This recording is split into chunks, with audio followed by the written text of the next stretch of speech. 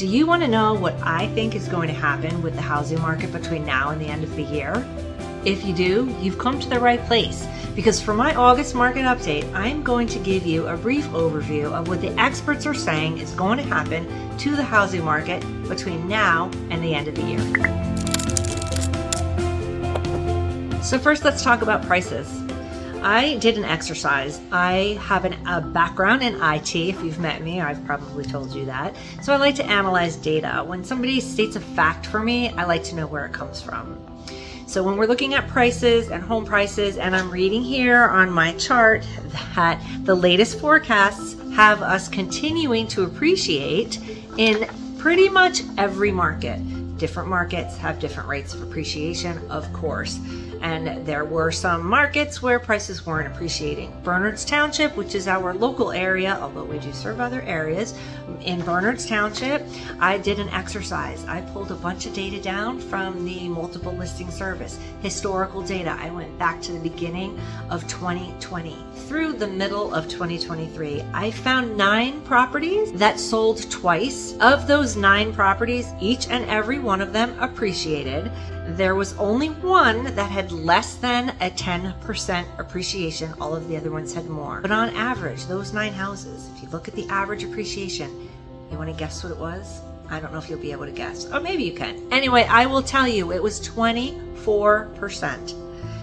Bernards Township is not unique. Many places in our market area are appreciating at that pace. We do anticipate that pace is going to slow a little bit, but it is not going to reverse. So I can tell you the average of all of the forecasts that I have that you're going to see in this chart. It's Fannie Mae, which is one of the financial outfits, MBA, which is the Mortgage Bankers Association, the NAR, which is the National Association of Realtors, and Realtor.com. The average of those 4 predictions between now and the end of the year is that prices will continue to appreciate by 0.7%. That sounds like a really small number, and I can tell you from my personal experience in Somerset County, we're going to see much higher appreciation than 0.7%. If you're watching me, it's probably because you're interested in our market area. I do not anticipate that prices are going to come down or even stay flat between now and the end of the year. They're going to continue to rise. And let's talk about the predictions for how many homes will actually sell this year. The average prediction is that we will sell 5 million units this year. So even though inventory is low and that continues to be a challenge, we still expect 5 million properties to trade hands by the end of 2023. That number may come up if interest rates come down just a little bit. So what do these predictions mean for you?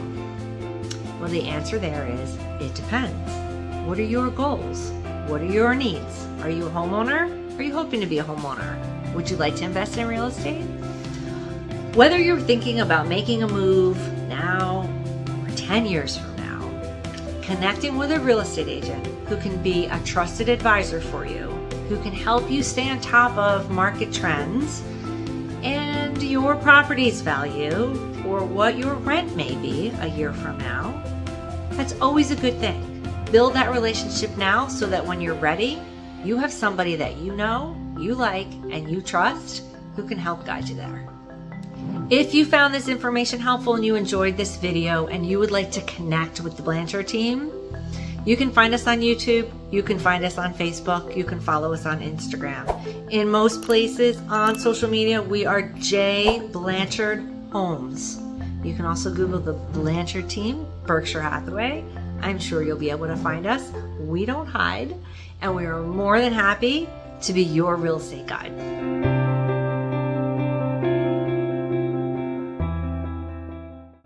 Every time, all right, Jared, don't use that. Okay, don't use that.